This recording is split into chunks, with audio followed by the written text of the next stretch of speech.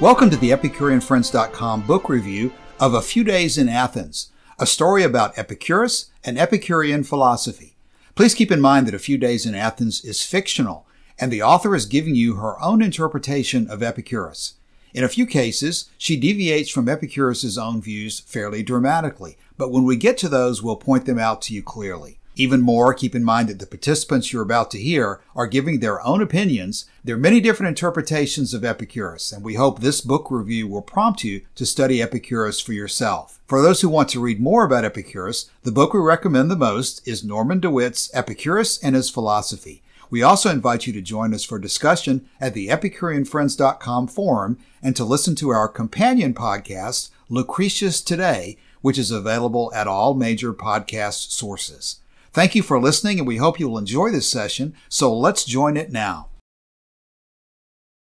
Welcome to the session. This is the 9th session, I think, of the A Few Days in Athens book review. This one's on Chapter 8. Last week was the big confrontation between Zeno and Epicurus at the porch, and they dispersed after that, and this chapter starts with Theon finds himself in the house or the garden of Epicurus, and finds his way into a room where Metrodorus and Epicurus are basically studying or at work with their books. And there's a conversation between Epicurus and Theon, in which Theon reports that he has spent more time with Cleanthes, and these have argued about the events of what's happened. And there's a discussion between the two of them that I end up citing in many cases for the proposition that Frances Wright makes, that arguments rarely change people's minds, that generally an explanation either brings people closer together or further apart, but it rarely ends in basically a stalemate. And then they discuss the history of Cleanthes a little bit, which is sort of interesting, a boxer by trade before he became a philosopher.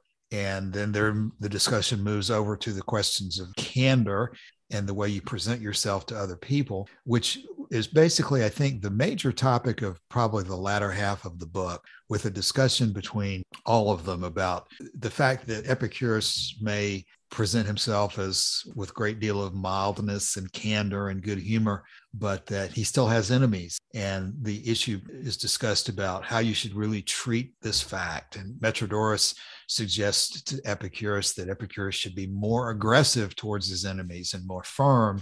And Epicurus ends up arguing against that course and says he has no wish for fear him. It's interesting that Metrodorus does not seem to back down, though, from his position. The chapter, I believe, ends with Metrodorus still alleging that Epicurus would be better off if he would be more aggressive with his enemies and being his case to others. So those are the major events, to the extent that there's events at all in this chapter. And I'm going to have to refer back to the actual text in order to get more detail out of it. But at this point, Joshua, did particular parts of it strike you as more important than others that would make sense for us to talk about first? Well, that's the difficulty, as you say, because it is rather all over the place. Mm-hmm. And there's nothing of real great substance here other than, as you indicate, the conversation on candor, which is quite important. So we talk a little bit about that. Yeah, the back and forth between Epicurus and Theon at the beginning, there's a lot of repartee between the two of them where they go back and forth with some sort of witty dialogue in which Epicurus is not exactly playing with Theon, but pointing out to him that Theon is stubborn and obstinate. And then they go back and forth about how Epicurus wouldn't have told him that if he didn't think he would basically profit from the information, I guess is what's said there.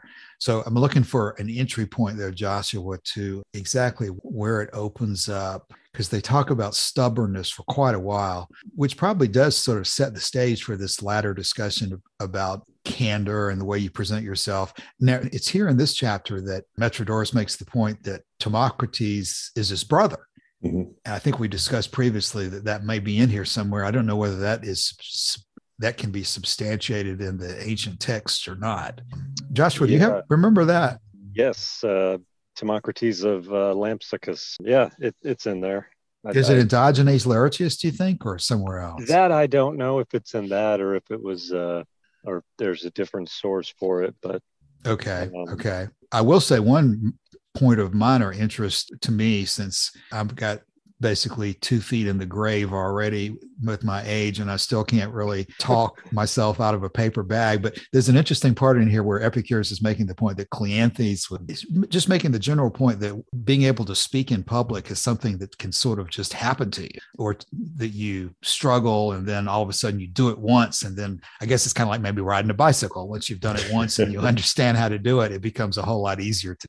And that Cleanthes' name was the ass or something like that. I think I've read that somewhere else. I'm not sure what that reference to, but the whole discussion of Cleanthes doesn't seem to me to add an awful lot to much of it. So I guess the whole issue of Timocrates being Metrodorus' brother sort of introduces them to the issue of Metrodorus taking the position that Epicurus should be more aggressive with his enemies. Right. And that's probably something that has some relationship to not the surviving texts necessarily, but in Diogenes Laertius, you have a list of texts written by each of the sort of the main three. And among the texts attributed to Metrodorus are rather defensive texts written to defend Epicurus against some of the things that were said in particular about his birth and about his parents. And so that his own brother would, turn out to be so problematic, I think it maybe relates to that in some sense. But and then in some sense there's, he wants to speak out in defense of his teacher. And because the things they were saying that he wants to speak out in defense of his teacher, I think is what. Yeah. Okay. That's what I said. Yeah, because you had Neocles, who is Epicurus's father, was I guess an itinerant teacher. He would go around and almost like a tutor, and this was considered at the time to be sort of an occupation of low repute. It wasn't something that was going to bring you fame. We have this idea in the modern age that education is so important, which I think it is, and that teachers are therefore, how we mold our next generation. But that was not the view of teachers in the time that this was written. We still do have some of that around, though. I would just minor point, but there's kind of the expression that teachers are people who can't do, so they teach. Yes. That's right. You probably heard that. And then those who can do, those who can't teach, that's it. And then those who can't teach something. They'll say teach education or whatever. Yeah, PE. Yes, exactly. Yeah. Okay, there you go. Probably something like that in ancient Greece, maybe. Yes. Right. And of course, the ideal for a philosopher is to be a philosopher. We were talking about that this morning, and Plato's view that the philosophers were the best of men, and so to take something as noble and ennobling as a philosophical pursuit of truth, and to debase it, which I think was probably the view, as a mere pursuit of sort of baser, low-level knowledge about historical facts, stuff like that. You can see, I think, why the divide maybe happens. And then, of course, Epicurus's mother, it was rumored that she was some kind of, I don't know if witch is the right word, but she had some role in likewise going from village to village. And apparently Epicurus, when he was a boy, would go with her, and she would, read palms or, read augur, whatever the done thing was at the time. She was kind of, I'm trying to come up with a better name than charlatan. I don't know. She was a gypsy. Yes, it sounds like that, doesn't it? Yeah. Yep. That's probably better. But I mean, okay, go ahead. Sorry, go ahead.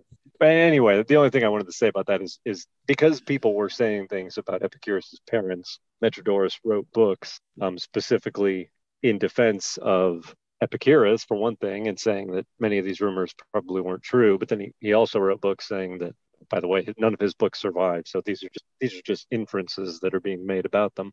But he also wrote books to indicate that low parentage was not necessarily indicative of a person's ability to lead their own school. Joshua, if you're at a stopping point for the moment, I would move us down probably to the first longer paragraph here that I really think bears some deep consideration would be the one where Epicurus says, if it be so, these useful qualities have not been attained without much study and discipline. So Theon has told him that well, you have more forbearance and candor than any man I've ever heard of. And Epicurus launches into an explanation of that I think is kind of interesting. He says that, and this goes back a little bit in my mind to the discussion with Zeno, because he says that his temperament is not, he says Zeno is mistaken in thinking that his virtue is the child of his temperament, and that it's just because he's the type person who can be mild and gentle and still firm that he got to be where he is, because he says that he very early on saw that candor was indispensable, but that he naturally had a mild temper and a sensitive heart. And he felt kindly towards his fellow men. But the next one was more difficult, he says, to be slow in pronouncing what is a fault and what is a folly. And that really takes me back to the confrontation with, it sounds like Frances Wright was saying that the heart of Stoicism is really this issue of condemning evil and pronouncing what's a fault and what's a sin, that Epicurus is much more slow to reach those kind of conclusions. And he gives some examples of prejudice and so forth that he uses as examples. But he says, 1,000 lectures had I read myself, ere I could calmly say upon all occasions that it does not follow that a thing is because I think it is. Until I could say this, I never presumed to call myself a philosopher. So it's almost kind of interesting that you'd almost see this as backing off from some kind of a dogmatism. But I think he sees it as compatible, at least Frances Wright is saying it's compatible for him to say that he thinks some things are true with confidence. And on the other hand, he's still going to be slow to condemn what he sees as something as evil. So he had schooled himself into candor and found that he was possessed of forbearance. Let me ask here now. So I found this whole business about candor very interesting. In what little, and it's not a lot that I've read in the ancient texts and so forth about Epicureanism, have I heard about candor very much. Okay, this is a new thing. Is there a lot of stuff about this? Is this a characteristic of either Epicurus or his philosophy? Or is this something that's kind of popping up new from Frances Wright? Just a simple, I don't mean to go into this too heavy, but I'm just No, this is a great question because, yeah, Josh will help me on what the references would be, but absolutely, yes. I know that DeWitt really stresses this in his summary of Epicurean philosophy, and I'm sure he uses numbers of references, but let me see what comes to mind as a good example, Joshua. Well, I might be mistaken here, and I wish I had Don by my side, but I think that the Greek word is parrhesia. Parrhesia. Yeah, which I guess is often translated to something like freedom of speech, but what it really means is the tendency, I think, to speak freely. Or frank speech, as they describe it, right? Speech. Yeah. But I'm kind of like you. I would struggle to come up with a really good citation for that. Yeah. And also, Scott, as you might anticipate, because of this emphasis on candor, that's why I consistently sort of hit back a little bit at the God situation, because there is a lot of stress in Epicurus on being truthful. And so, again, if you're not going to be truthful on something important, that would be very inconsistent. But Joshua, there's got to be examples we can call to mind, though, but I'm not able to quickly. It seems to me there must have been something in the Torquatus material. Did we talk about that? Well, there's the whole thing about you have to be honorable, just, and wise in order to live happily. But the word honorable is always kind of ambiguous, doesn't really fit exactly. Right. I mean, I know that I believe there's a whole book from Philodemus on frank speech, right, Joshua? Yeah, you're right about that. So it may be that this comes from Philodemus as much as is in the original text. But Scott, even though I'm going to fall short of giving you a good example right now, I know that it is considered to be something that is very basic to Epicurean philosophy.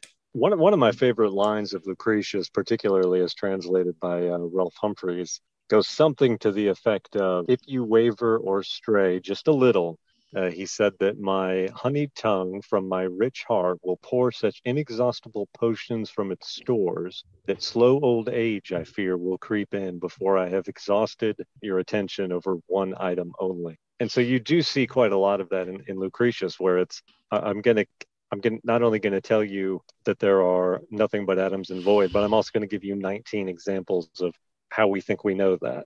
I think I know how the magnet works, but I'm going to give you 5 different theories about how the magnet works. And so there is the idea in Lucretius in particular about as he says, I think a number of times, sort of burning the candle at both ends, staying up late at night to put together this magnificent poem running to about, I think, 7,000 lines to explain Epicurean philosophy to a man who apparently I don't think really wanted to hear it or had much time for it. It's certainly implied in all of this emphasis that they put on giving you the evidence and showing you how to reason your way through to your own conclusion. It's implied that you're not taking anything on authority. You're always looking for the evidence and concluding it yourself. But Scott, one more thing that I can say with specificity that you might be interested in is that there is some text remaining that Plutarch has preserved, and I forget, Joshua, whether it's by Metrodorus or by somebody else, but it's there's an essay out there called The Epicurean Criticism of Socrates, and there's a well-developed argument critical of Socrates on the grounds that not necessarily that he was wrong, but that he would not be truthful with his students, that he was always playing games. Disingenuous. Disingenuous. That this, sure. I don't know who's an honest man, or you can't always, I know nothing. That's what it is. I know nothing. Right. Always say. And I know that is specifically recorded in Plutarch. And if you were to go to Google right now and put in Epicurean Criticism of Socrates, there's a long academic article that cites a lot of that text, and it's very specific on exactly this point, that the Epicureans were critical of the supposedly the greatest philosopher who ever lived, on the argument that he was not honest and open, displaying candor with the student. That would be one place, right, that it could be documented for sure. It's interesting. It's an interesting point, and whether, you've done a great job, really, I think, gathering together some good evidence for this. And certainly, you feel this from Epicurus, even, this is just a feeling kind of thing, but that he wasn't somebody who was deceiving, a deceitful kind of person. He was just hard on the sleeve, right out here, here's who I am kind of guy, is what I feel from his philosophy and stuff. Scott, have you read Lucretius at all? Yeah. Okay. I mean, I haven't read the whole thing, but yeah, okay. I've read. Well, that's one thing that everybody says about Lucretius is what comes through is just how sincere it seems to be, and how intense it is that he's trying to convince people of the correctness of his position for their sake as much as for any other reason. I'm sorry, did I cut you off? Were you about to say something? No, else? That's basically it. I just simply hadn't. I guess the idea of candor is just a slightly different thing from speaking honestly or something. There's just a sort of a social element to candor where you really say, hey, Scott, I really think you're a dork, even though some ideas you've got are okay. That's being candid, that sort of thing, which is, it's a social aspect to it. But it was interesting. And as I read through this particular chapter, I bumped into that word 6 times. And like, this is really, so they're getting into the personality. But as I started with this, I don't want to make too much of this. It's not really a big deal, but I thought it was kind of interesting. Well, it's certainly a pretty significant one. And especially when you compare it to Plato and you come up with these noble lies that Plato is famous for. That's why I resist any equivalence between Platonic noble lying and Epicurus's views on the gods or anything else, because I do think he's very specifically taken the position that you should not be lying to people. Let's see, where do we go, Joshua? Well, there's a quote, it's completely unrelated to Epicurean philosophy, but not completely unrelated to what we're talking about. And I think that it comes from the late Bertrand Russell, who said something to the effect of, the great problem with the modern world is that fools, I don't know if that's his word for it, but something to that effect, is that the ignorant are so sure of themselves, but wise men are so full of doubt.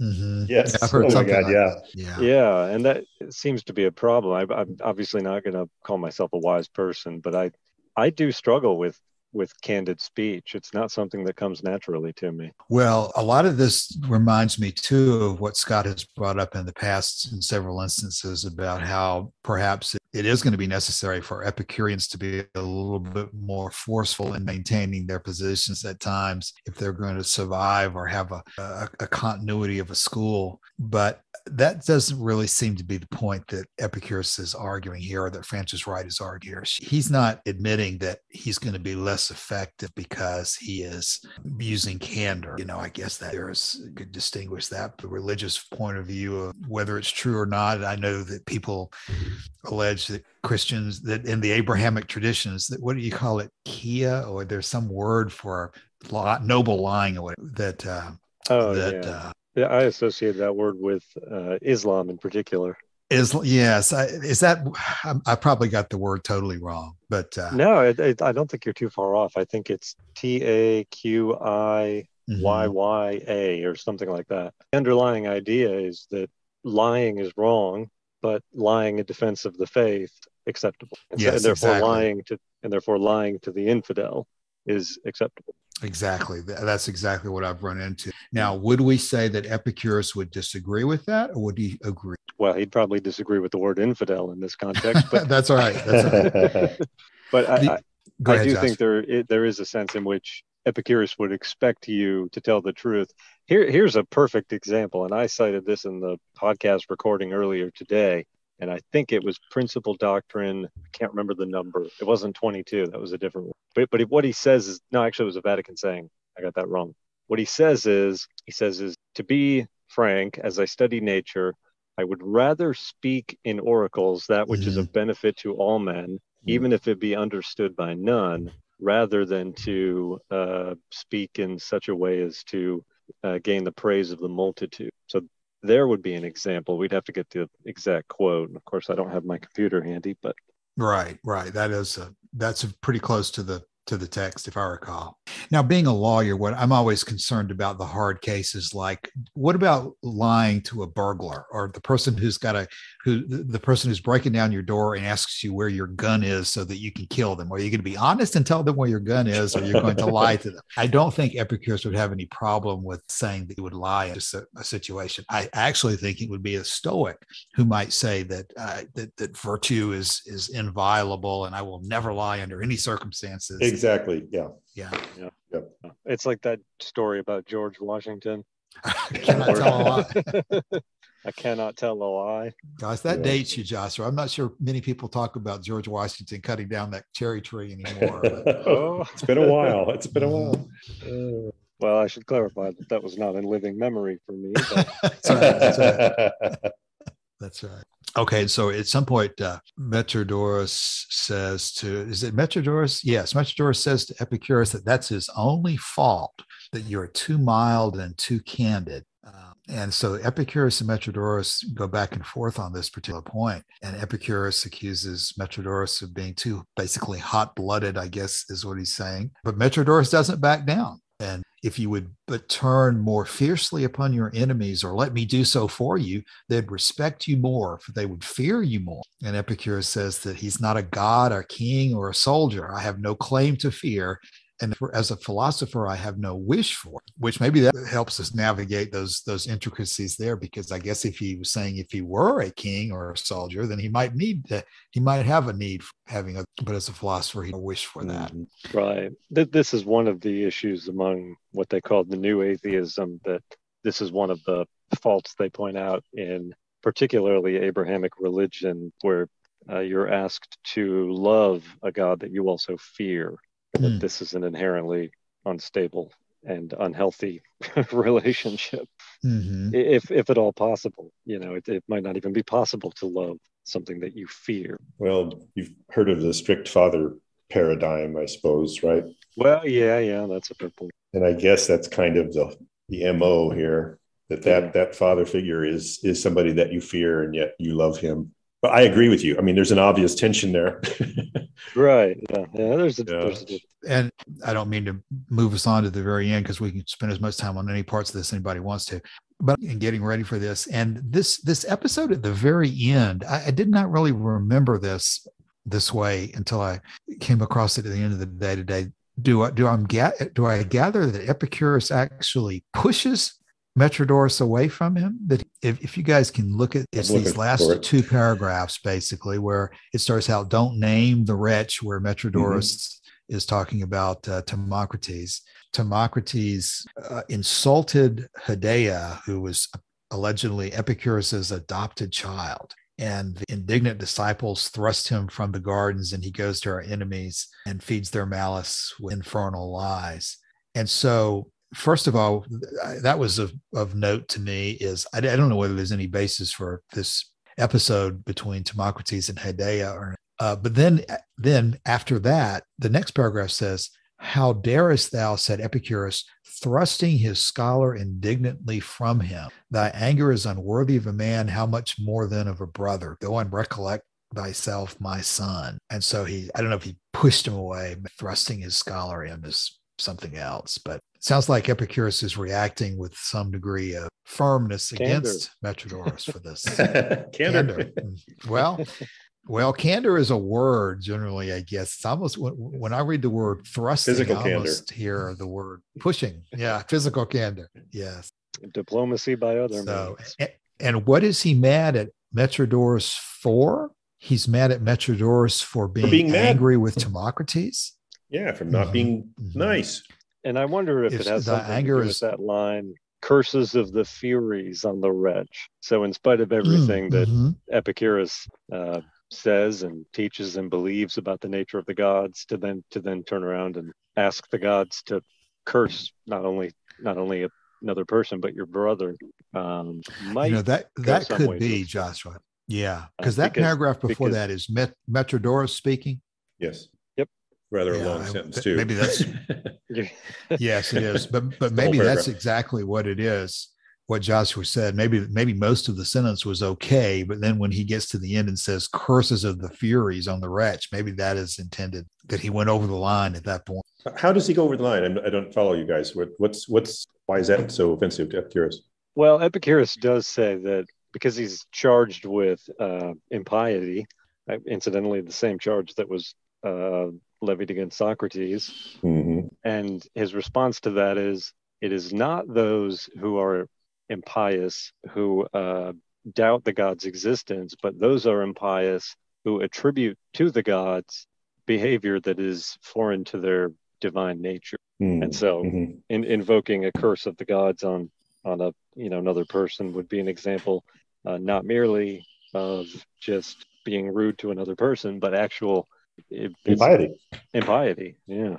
I agree with that, Joshua. Yeah, but part also of the discussion between them leading up to that was that Metrodorus is trying to say that he knows better than Epicurus about how to deal with other people, and Epicurus is trying to tell Metrodorus that you should be slow to anger against other people. You should not find fault with them, because you should realize within yourself how easy it is for you to make a mistake. And instead of learning that lesson, I guess what Metrodorus is doing here is he's turning around, and when he talks about Timocrates, he's totally ignoring what Epicurus has just told him to do in terms of being mild with someone who is basically offending you. He is instead condemning him indignantly. And so Metrodorus is just giving Epicurus an example that he's just not going to listen to him on that instruction. Well, that sounds right, but it sure also sounds like Epicurus just turns right around, does the same thing, right back at him. Right, yeah. That's a good point, Scott. Is he contradicting himself by firmly scolding Metrodorus? Yeah, he actually didn't do it that firmly. That's Frances Wright inserting that in there. That's right. Yeah, we can write that off. Next paragraph. There's no telling how much of the actual plot here is just fiction. Like I said, I think we do know that Timocrates was the brother of Metrodorus, and I think it's also known that he left the Epicurean school and went over to Stoicism. But beyond that, I don't know how much stock to put in any of it. Well, for the 100th time, I'll say that I continue to be amazed at the depth of somebody here, Frances Wright, presumably, in coming up with all this, because she's finding a way to work into a story so many different aspects of Epicurean philosophy and distinguishing it from Stoicism by giving illustrations. And this is probably an illustration to some extent of what has just been discussed in that last chapter. Epicurus is telling Metrodorus not to be so harsh on Timocrates. Epicurus himself has told the assembly at the porch that Timocrates was a liar, but that doesn't mean he's gone any further and cursed him to the gods or anything like that. So it's very structured here. But it's also contradictory here. I see Frances Wright has really been on target and consistent throughout her writing. This second to last paragraph here, or this last full paragraph, seems inconsistent. First of all, Epicurus' personality and characteristic, which have been so carefully developed to be so able to deal with confrontation without getting angry himself. And secondly, actually, when you look at what he says, fee, how darest thou, is he really PO'd about the curses of the Furies on the wretch because of, cursing the gods or whatever? When he really says the very next thing is, thy anger is unworthy of a man, how much then of a brother? He doesn't really seem like the gods are the part that's wrong with what he's doing. It's your anger is wrong. And that's just totally out of character for this persona that Frances Wright has developed, which is absolutely this wonderfully charismatic, sweet, kind person, strong, but nonetheless this sweet, kind person. And he would never, shove somebody away and tell them, how the hell dare you? Because when you say, how dare you, that language means, wow, you just really crossed a different boundary. You haven't just been bad here. You've been horrible, evil. This is just, I don't know, something special when you say, how dare you? I think you're absolutely right, Scott. And the idea of grabbing someone by the shoulders and shaking them and screaming them into their face to not be angry is it's a hard image. Of course, it doesn't say that quite. Well, not exactly. He really punched him, though.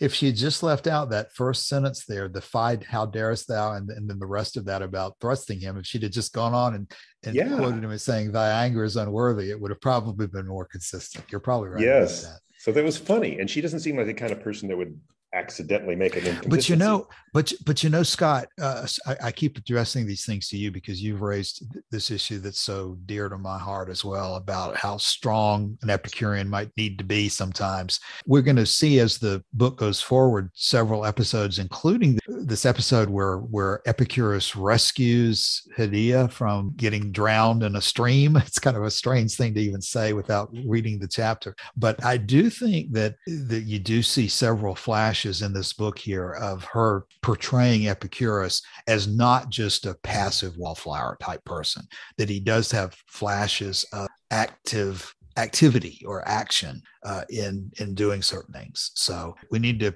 be prepared for the fact that, in fact, there is Ellie likes to quote this, and Joshua, I don't know if you can help me think about it or not, but there is a recorded text about how Epicurus said that, oh my gosh. And she basically reproduces in this chapter that I'm talking about, but it's something about not acting until the time is ripe. But then when the time is ripe, you should act with all your vigor or something like that. Do you remember that, Joshua? You know what I'm talking about? You may not have heard that from Ellie. That's not immediately coming to mind. Ellie likes that one and has even done a graphic about it at some time in the past. I'll find that. But there are different texts that do document Epicurus is not just taking a flat across the board, apathetic position about how to deal with problems. He is willing to take physical action when appropriate, which I think is just an obvious application of the philosophy, but you don't see too much of it in the text discussing things like that. So anyway, that's for a future chapter, but that is the heart of one of the future chapters that we're going to come across before much longer. Yes, indeed. Yes, indeed. Yeah, I don't mean. Go ahead. Just to continue, Scott, on that point that you've raised several times. I think it's essential. I think it's logical that an Epicurean has to be willing to be active when action is required. Otherwise, you lose your life, you lose your happiness, you lose everything. You cannot just simply take a stoic position of my mind is sufficient to protect me from anything that challenges me, and I'm not going to be perturbed no matter what happens. One of the statements in Diogenes Laertius, Scott, is that the wise man is going to feel emotion more deeply than the unwise. Yeah, so if you feel that emotion deeply, you're going to act on it. Yeah, I don't mean to suggest that the Epicurus that I described at first, where he is sweet, he's kind, he's able to withstand criticism without getting angry. So I don't mean to suggest that he is therefore weak and then he has to go contrary to that and be strong. I think that candor and kindness can be right in hand with being strong. So Scott, I'm thinking, you may not be suggesting it, but it is suggested all over the place out on the internet and in the commentators.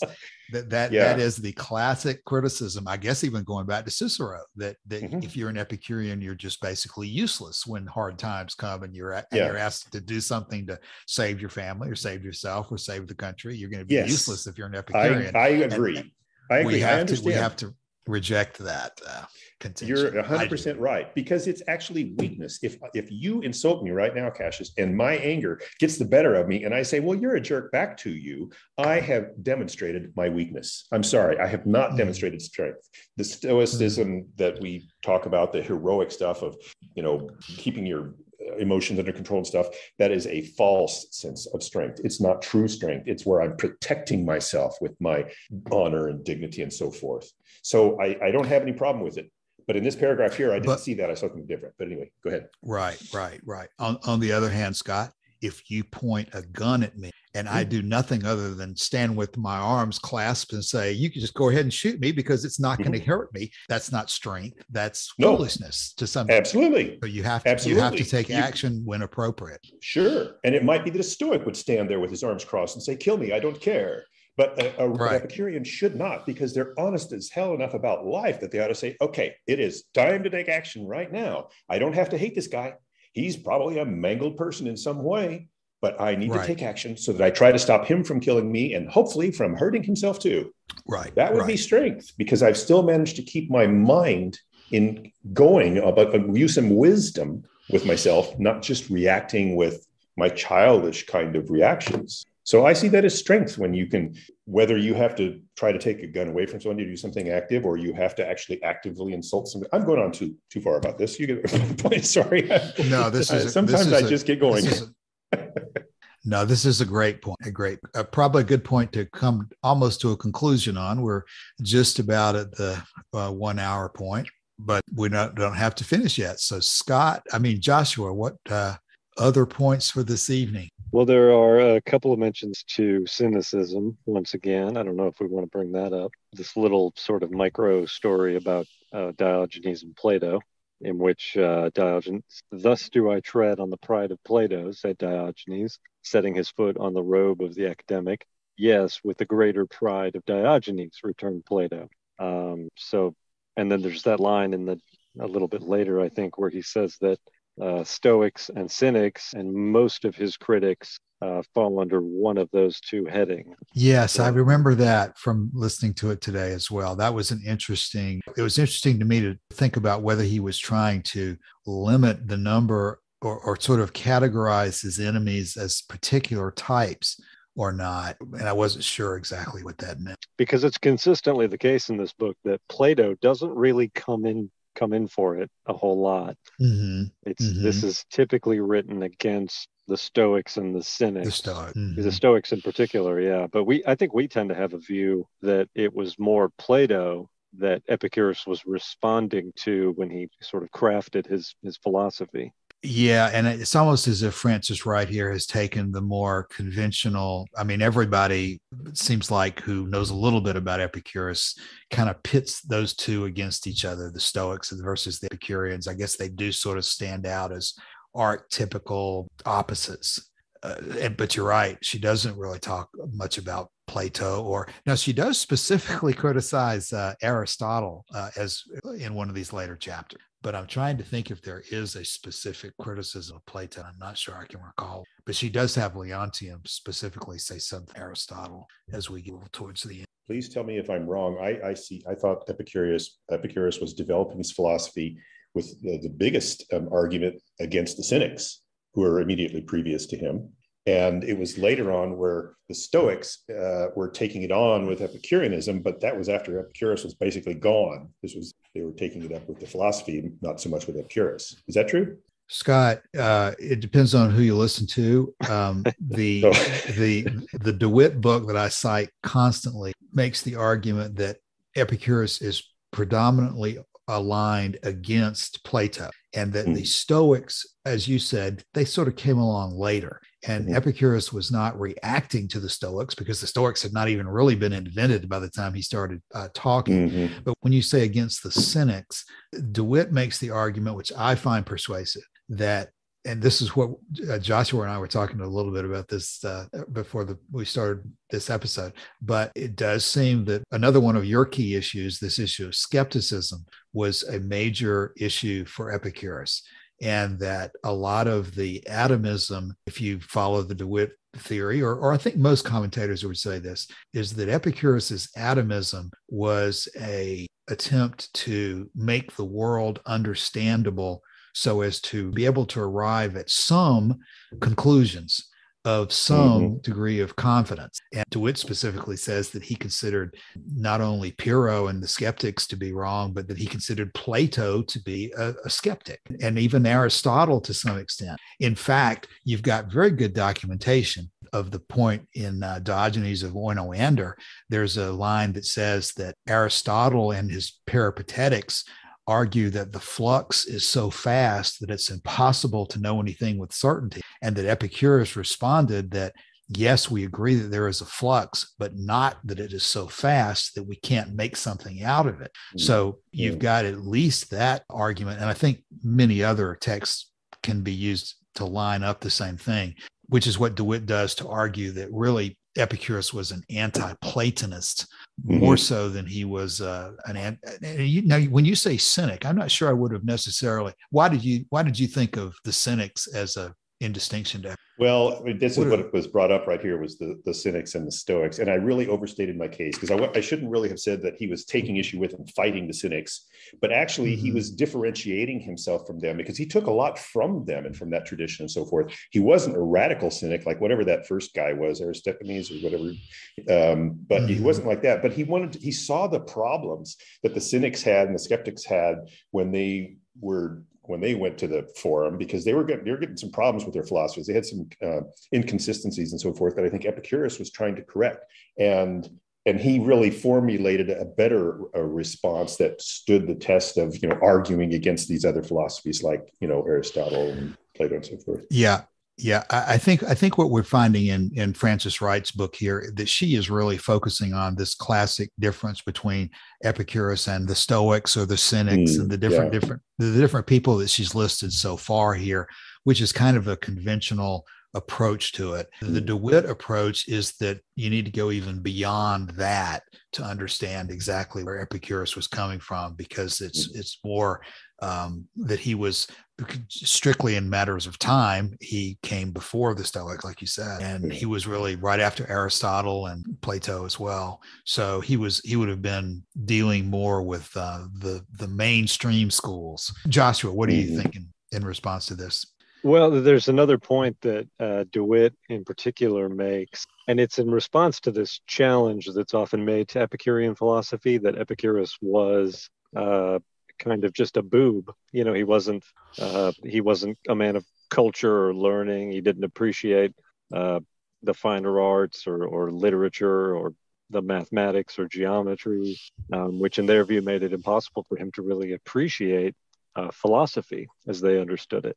But DeWitt argues that, in fact, Epicurus, more than any other thinker from the Greek world, he really made an effort, again, more than any other, to really survey the whole field. He wanted to know not just what his opponents were thinking in this school, but he wanted to know what every school thought about this given subject. And so what you're going to find, I think, is that, while it's true that a large portion of his antagonism is for Plato, you are also going to find criticism from Epicurus and Epicureans of Aristotle and the Peripatetics, of the Cynics, of the Stoics, of the Cyrenaics. So it's really every school of philosophy in the ancient world that Epicurus had strong opinions about. Yeah. And Scott, you're an interesting example. And I'm so appreciative of your participating in this, because your questions and so forth. A Few Days in Athens is more of a generalist book, I think, about Epicurus, and it doesn't probably drill down on some of the details that you in particular would be interested in as to skepticism and so forth. She really sticks with the more ethical side of things. And although there's a lot of interesting material in here, and I think it really lends itself to a book club type discussion, it's not as deep on certain angles as somebody like you who are interested in particular parts of philosophy would probably. It serves our purpose well for the book club, but it's not going to, unfortunately, address some of the depth of your questions. Nevertheless, Scott, I'm continually glad that you raised them. Absolutely, that's exactly right. Because otherwise it's just me and Cassius listening to each other repeat the same stuff back and forth. So it couldn't be more valuable. That's exactly Well, it's good to right. throw a little bit of idiocy into the mix, because then, yeah, you have to answer to it. Well, I wouldn't call it that, but No, I really do think that this hopefully will help some people in the future to be a prototype for other local meetings, that they can listen to some of this background. And your commentary, Scott, and your questions are far more intelligent than most of the questions that you probably get at your average coffee house, probably. So, okay, well, anything else for tonight? I think we hit chapter 8 pretty well, and we'll go into some more general discussion with Leontian next week.